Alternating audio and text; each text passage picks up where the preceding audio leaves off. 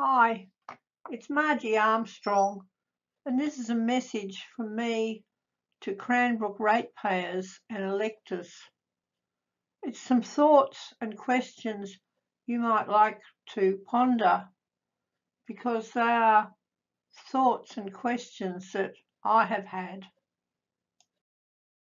And some of them are, what should we do if we see officials bullying people, or we see evidence of a robbery, or we see a person or group trying to cause grievous harm to people or animals? What should we do if we see people who are being blackmailed by fear? Or we see people who are misusing their position? Or even horrible, what do we do when we see people who are vulnerable and are being exploited? What do we do? Do we come up with all the reasons? Like, do we think we are too busy to check things out? Do we think we do not have the money? Do we think we're too old? Do we think we're out of the loop in the community and someone else will do it? Is transport a challenge or just an excuse? Is speaking not fluent? Is that an excuse? Well, I asked all these questions in regard to my nomination to the Cranbrook Council, because when I looked at it, I had to tick on all the above boxes on why I should not nominate. But the overriding reason is that no one else seemed to be brave enough to speak up and try to make a difference. I remembered that Winston Churchill came out of the shadows and took the mantle of the Prime Minister of UK at 77 years. So I guess 76 years is not an excuse for me. And the following quote resonated to me. Neutral men are the devil's allies. It's pretty powerful.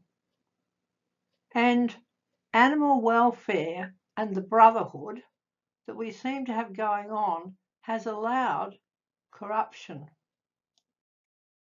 Am I the only person who was suspicious about the Awassi Express ever since it hit the headlines?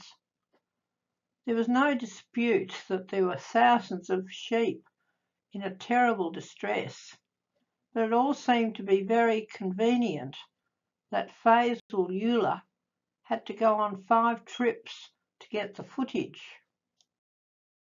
If it was so awful for him, he should not have gone on the ship for the second trip, let alone another 4 trips. Well, we now know that this man Faisal Euler was paid 38,000 Australian into his bank. We also know that Animals Australia was offering other ship workers $1,000 for comprising photos. What did Animals Australia expect these people to do? $1,000 Australian was worth 105,000 Pakistan rupees per photo, just under a year's income per photo. And these are people who are very poor and were working to make money for their families, and they actually have a different take on animal welfare as well. Of course, anyone who thinks about it knows they would have been very happy to stage photo-video evidence. There's a link here and they're listed below. There's another article by the Daily Telegraph. It actually quotes the emails from Animals Australia. If Faisal Euler was so upset, Why do you need $38,000 to set it up? There's a link here, and that's listed below. But you can see him at 3:20. He's a great actor. He must have been rubbing his hands together. 38,000 Australian equals 4 million Pakistan rupees. He became a Pakistan multi-millionaire from these trips. 140,000 Pakistan rupees is the annual income in Pakistan. I do not know the annual income of Philippine workers, but I guess it would be similar. So $1,000 Australian to supply graphic photos would be hard to give up. Of course, they would have cut off the ventilation to distress the sheep. They needed photos. Animals Australia can say they told the workers not to hurt the sheep, but they still offered the money for the photos, knowing exactly what would happen. It is Animals Australia who should be charged for animal cruelty. I think it's interesting to list who benefited from the Awassi Express debacle. Well, Animals Australia, 60 Minutes program, Faisal Euler, well, he got lots. Other ship workers, all the media reports, the politicians who had their few weeks of limelight. And who did not benefit from the Awassi debacle? Well, the sheep definitely did not benefit. The farmers, the truckies and feed suppliers, the livestock export industry, the ship owners, and rural businesses, small and large. If the farmers cannot sell their product, everyone loses, and eventually it will trickle to the city. But back to you. Why am I referring to the Awassi? Because I feel it puts a context into our local situation. Based on the fact that the directors of Emmanuel Exports have been charged animal cruelty that happened on the ship. So does that mean that you, a farmer, can be charged for animal cruelty if one of your shearers or shed hands kick a sheep? And furthermore, I was angry about the Awassi Express, but I can tell you I was absolutely ropeable when I discovered that an employee of the Cranbrook Shire Council was part of a plot with the RSPCA to keep a horse of mine with a broken leg for a week. And it was just so that they could seize him and transport him. Transport a horse with a broken leg, okay, to prove something against me. For me, that is just as bad as causing the trauma to the 2,400 sheep. And I wonder, was anyone paid money by the RSPCA to prevent Fluffy from being put out of his misery? All the people who were complicit to keep Fluffy alive for the 48 hours unnecessarily need to be charged with animal cruelty. It makes me also wonder, will the Cranbrook ratepayers have to pay any legal costs for the people who committed this animal cruelty? And question 2, have the ratepayers already paid for any legal advice in regard to this? And do ratepayers have to pay legal costs for people facing criminal charges? And residents, it's not just the ratepayers who lose. Money spent on legal fees is money lost to the district. If you want to read about the story, there is more on this link, so you can read it if you want, and the link will be listed below.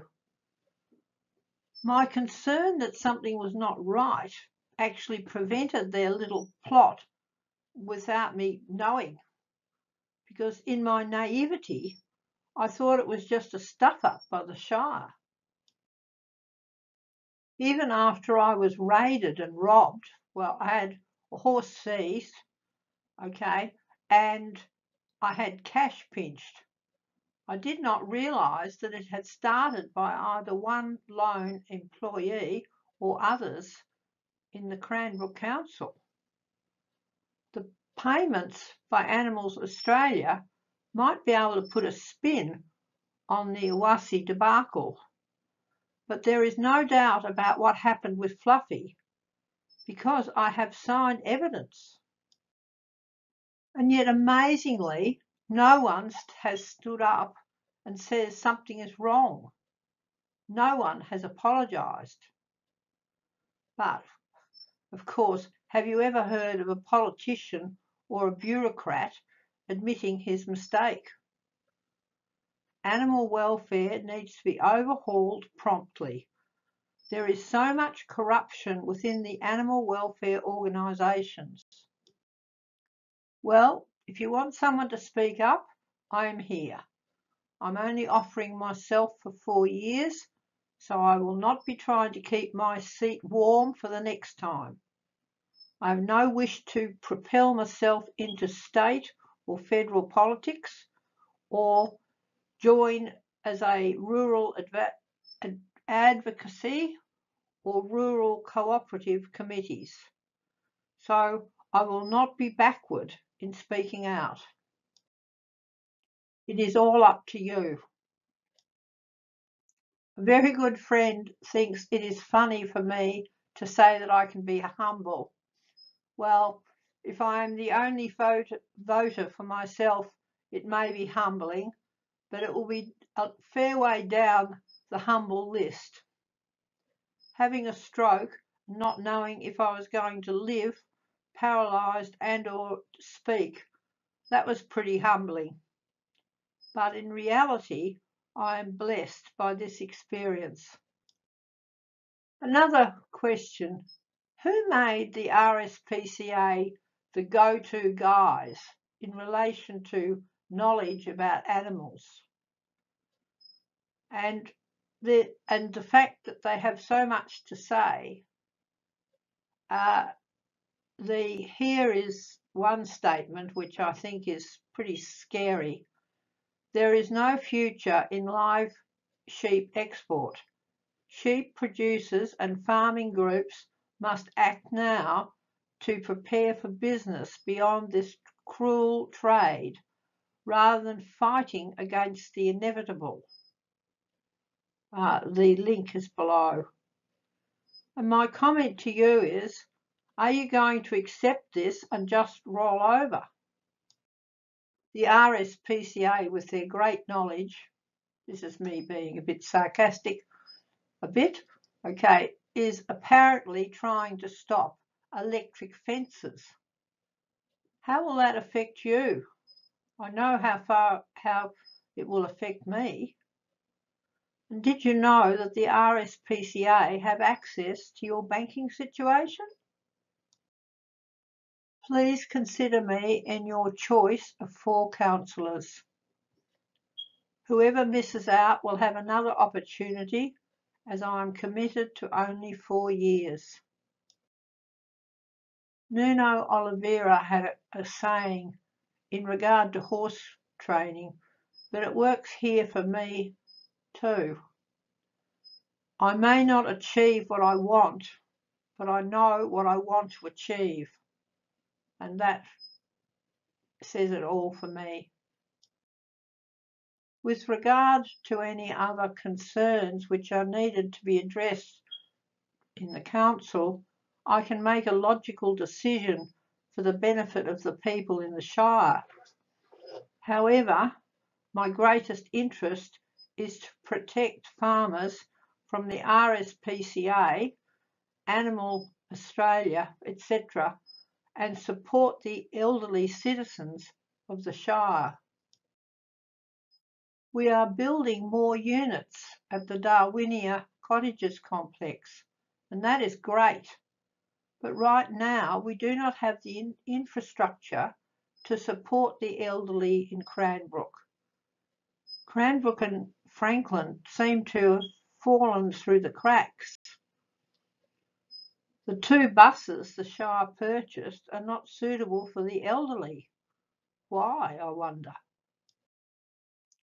I hope you will vote for me so I can represent the interests of not only the people but also the animals that live within the Shire. And we should not have to live with fear. As soon as my personal issue with the RSPCA is completed, my book will be published. But while this will be embarrassing for the people named and their children and grandchildren, it will not change animal welfare, and that is what is needed.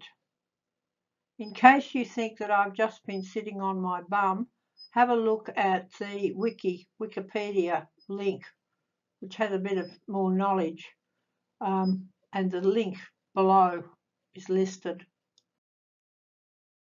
If you want me to be on the council, I'm dedicated to make the time and effort. I have the technology to have a face-to-face virtual meeting place. So if you want to have a personal chat, we can do this without you having to travel. I am teaching people in Europe from here at Yardar in live time, so it's not difficult. Based on your interest, I will set up a question and answer webinar on a monthly basis on things that you want addressed. You will have access and straight talking without the political bullshit speak. I want to wish best wishes to all the nominees because I recognise how daunting it can be just to nominate. But it is healthy that there are 6 nominees.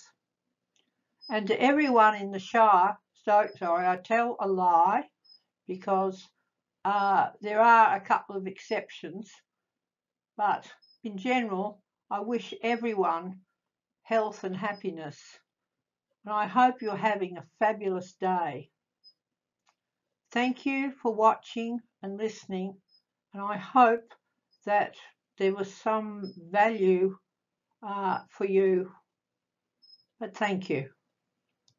Authorised by Marji Jean Armstrong, Yardar Stud, 4065 Franklin Cranbrook Road, Cranbrook, WA 6321, phone 61458 981 506.